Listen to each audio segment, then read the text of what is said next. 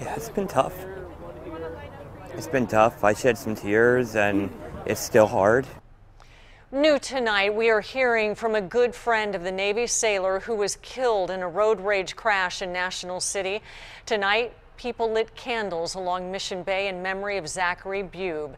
10 News reporter Emily Valdez was there for the emotional vigil and has the last message that Bube sent his friend before the crash. Yeah, since Zach's memorial service and funeral is going to be held in San Jose, this was a way for people here in San Diego to say goodbye to a fellow motorcyclist and, in some cases, a close friend.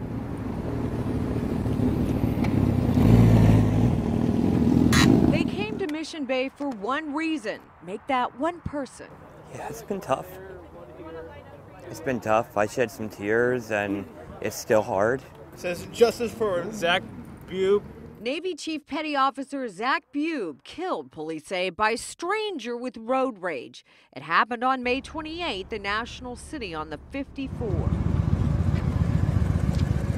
Now, solidarity. The roads we share all lead to home. Stop aggression towards motorcyclists. Among strangers and Zach's close friends. Just super chill, super relaxed, just not somebody you would really look at and go, that's a special operator in Naval Special Warfare. Gary Klopp says he worked with Zach in the Navy. Yep. They formed a friendship. And these are all texts that we shared. The last one Zach sent Gary the day before he died. The last one that he sent me was right here. Have not seen you at Paula lately. I'll be there Sunday. Gary didn't respond. The next day, another text.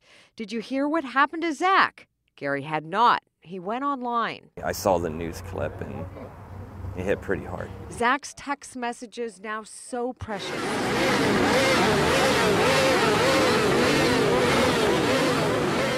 In Mission Bay, Emily Valdez, 10 News.